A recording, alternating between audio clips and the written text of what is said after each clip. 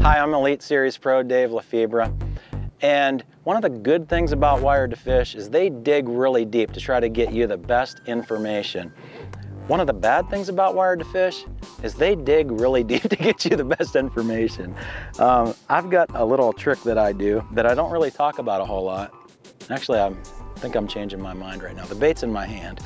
This is a Yamamoto Grub, and you know, I was thinking about some of the things that I do to get an extra bite in a big tournament or a high pressure situation, or to catch fish that are on real pressured lakes, you know, like a lot of boat traffic or super clear water, or any of those times when you're just fishing and you see fish following. You know, I get that question a lot actually, you know, how do you get those fish that are following to bite? Whether it's smallmouth, spotted bass, largemouth, you know, schoolers.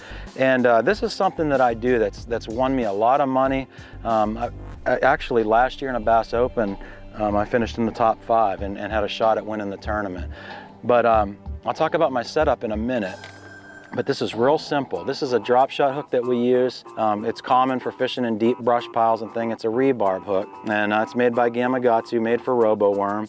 And it's got this little keeper on here, similar to, you know, the hooks that we flip with, and that's just to hold your plastic up.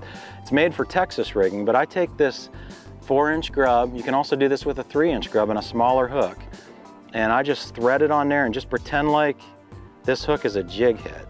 And I'll just run it up there. It's real important that you rig this straight. And I'll rig it up on the jig head, or it's actually a hook. Just rig it up there on the hook like that. Get it, pull it right up over the knot, over that keeper, and just pinch it real good on there, and it stays up really good. And this right here is a killer bait, and I'm gonna show you how I work it. This is a technique that I used, you know, in pressured water. You know, we got boats everywhere, crystal clear water. I can see the bottom in 15 feet. One of the keys to this is braided line. You know, I'm using Suffix nano braid. For this technique though, I'm using a 6-pound, which is lighter than what I normally use. I normally use 8. So I need to throw that thing really far. A good quality spinning reel. You know, this is a brand new one from 13. It's called a Creed GT. It's got a little bit bigger spool. That helps in getting you that casting distance.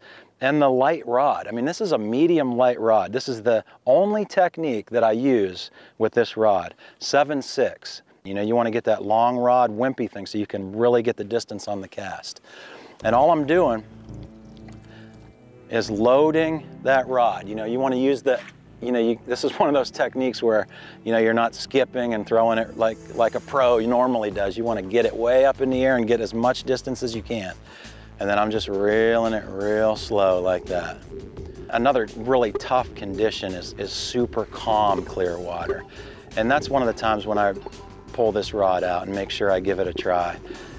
When it's real calm, you can throw it way out there and you can see it waking from way out there, and you see the, you know, sometimes you actually see the fish, you know, like a dark shadow get behind it. And I just, you know, I can't say it enough, you know, you just want to treat it like a typical wake bait. One gets behind it, don't speed it up, don't drop it, don't slow it down. Just keep it real steady.